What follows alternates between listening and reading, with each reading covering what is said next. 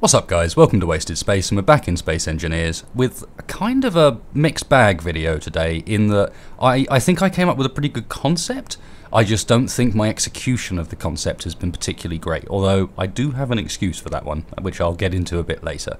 But what I've been looking at today is something that's going to deal mass destruction again, but something designed to work alongside the Death Lotus, in particular to work alongside the decoy part of the Death Lotus, to the extent where I think I'm actually going to make a pure decoy Death Lotus at some point, a decoy Lotus that just spits out decoys, because they're really useful for sort of chaff generation, heat or flare generation. Won't make that mistake again, whatever you want to call them, chaff or flares, I know what they are now. But yeah, before I waffle on too long, let me dive straight in, show you what this is, and then you can be the judge of whether or not the execution was as good as it could have been.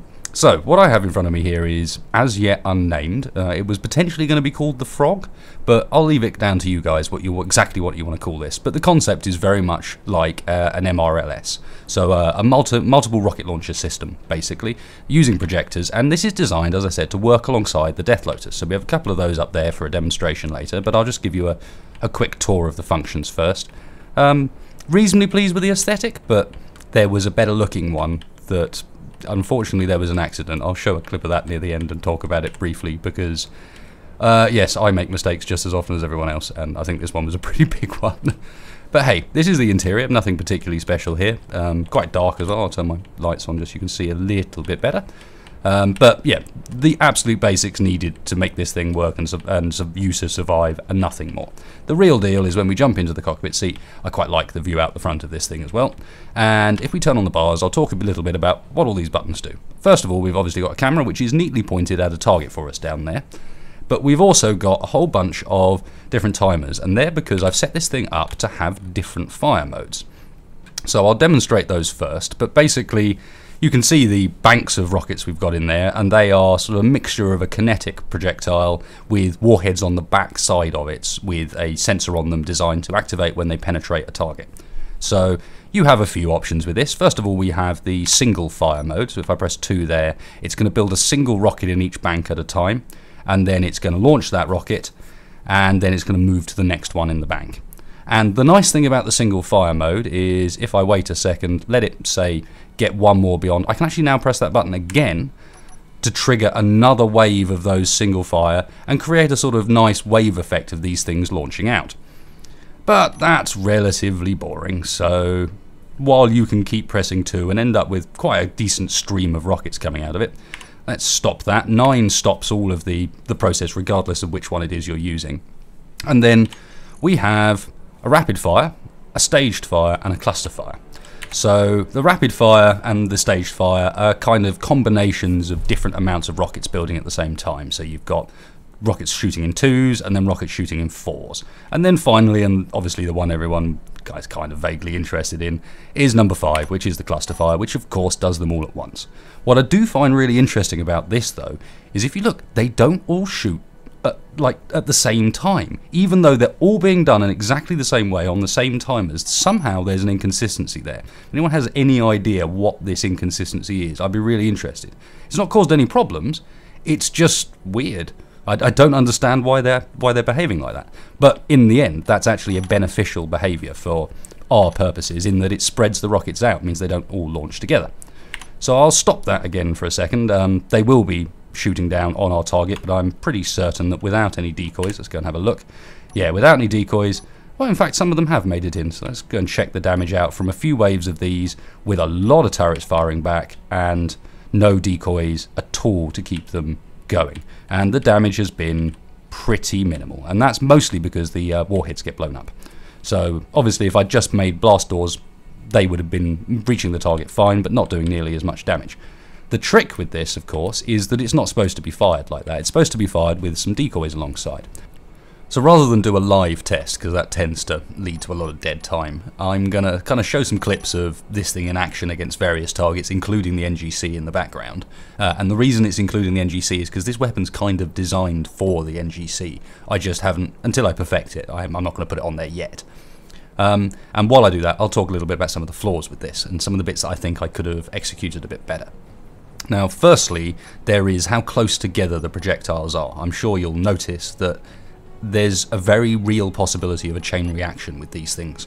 Because they're so tightly clustered together, which makes the launcher quite tight and small, they have this chain reaction effect. And so what I would probably do in future is spread the projectiles out in the sort of the launch bay, and then because I've been able to because I've spread them out, I'll be able to put onto them I'd put a gyroscope and basically a decoy on a long pole, spin the thing so that it has its own built-in decoys as well as having perhaps support from the Death Lotus. The other thing that I'm not so happy with this is the layout of the two launchers. There's a lot of artistic license with this particular design at the moment. Having built one that was all very standard looking, I wanted to do something that looked kind of cool at the same time. So there's exposed pipework and exposed bits all over the place. And also I went for that sort of twin pod layout, which of course actually means that you don't really hit the target that you're aiming at. You go either side of it. So I would probably stack these things on top of each other and have one slightly offset from the other so that they arrive sort of in a stream rather than in one big cluster.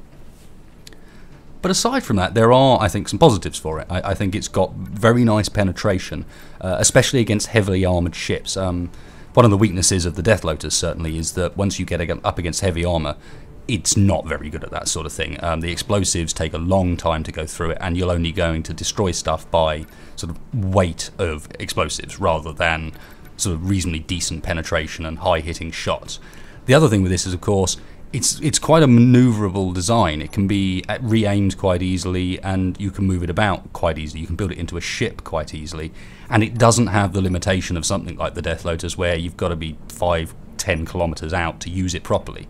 It's got timers on it to turn off the mass blocks, and they happen after about 2-3 seconds, if I remember rightly. End result being, it's never going to have any problems with gravity shields, and you only have to be 100 or so meters away in order to fire it if you really wanted to. The last bit I really like is the fire selection sort of choices and the way you can get it to do different barrages. I don't think that's particularly practical.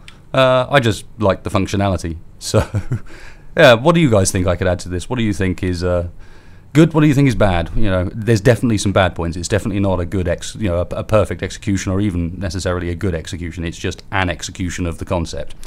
And just quickly before we finish, I want to show you sort of just a little bit about how I set it all up, how it was built. So I'm going to dive into another world for that, because there I've got the sort of the component parts laid out.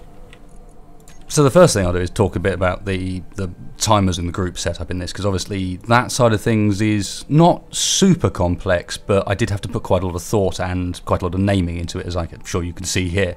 But basically I worked off the sort of essentially a modular concept for the timers. I think in programming it would be called sort of object orientated. So each individual projector and welder array, which is these T1A and B, have two timers that do things specific to that, and they don't trigger anything else. They just build and launch that particular projectile.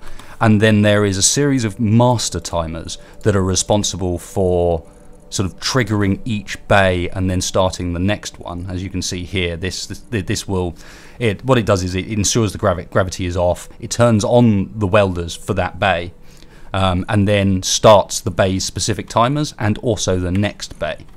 So that's how I did the sort of why is the word evading me? That's how I did them, so they were doing it sequentially, one after the other. And of course, because of how it's set up, you can start, by the time sort of this timer has gone down to bay 3, you can start bay 1 again, and it will keep looping round, and indefinitely. Excuse me. And then on top of that, there are a couple of sort of master timers which are responsible for doing, like single fire in fact just starts bay 1. That was just so that I could have something that was clearly labelled. But the rest of these obviously are responsible for triggering multiple bays at a time. And as long as they are like this, they're split by one bay each time, you won't have a conflict between the timers. Which meant that for the clusterfire one doesn't work like any of the others. This kind of replaces this bay timer, because this bay 8 start, the sort of the looping effect, was actually breaking things. You don't need that with the cluster where they're all going at once. So this literally loops itself and actually went on to the second page. So you can see here it actually just starts itself again, and what it's doing is starting each one of the individual banks sort of manually as such. And then sort of as far as what's actually in those sort of timers, that side of things is relatively straightforward. It is a case of, and if I roll over here to the sort of actual mechanism that's inside, I can talk a bit more clearly about that. But it's a case of the welders being turned on, which will weld up the projection. Then the grinders here are turned on to cut the projection away, and the welders are turned off. And then finally the timer on the warhead itself is started, which is the one that turns off the mass block, and the gravity generators, which are specific to each bank so that they don't interfere with each other, are triggered briefly in order to launch that projectile.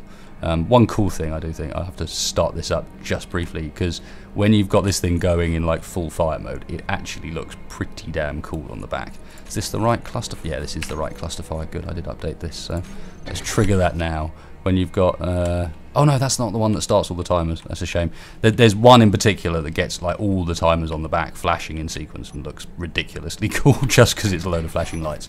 But yeah, that's about as best as I can explain it. It's sort of a difficult thing to explain concisely. I hope you got a vague idea of what on earth I meant. Let me delete that so it doesn't keep spewing those things out. From there, as I normally do, I just built things up around it. And then finally, just to finish off the video, this here is the remains of the first version. So let me bring this with us, and I'll stick it next door so you can see that they're kind of similar, but they're definitely not the same. And that is because with the accompanying clip, I was working away on this to the point where I'd pretty much got it finished, and I was putting in a gravity shield. So I dumped down my spherical gravity generators, forgetting that I actually had, because it's in my building world, I've actually got some copies of the projectiles just hanging around nearby. And you can see the rest. Projectile through the roof scared the hell out of me. Had no idea what had happened until I went outside and then went, oh, when did I last save? Was it? It was 2.5 hours ago, wasn't it? Why did you do that? Oh my god.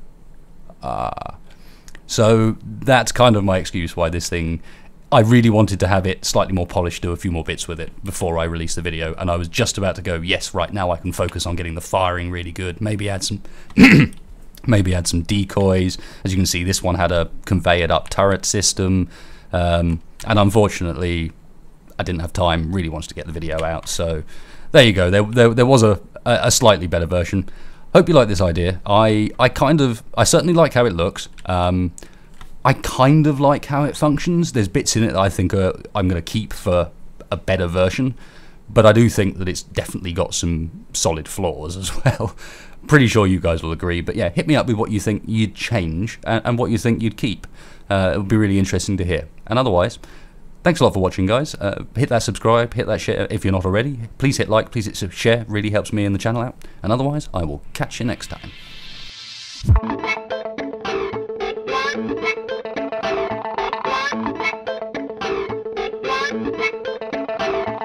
Woo!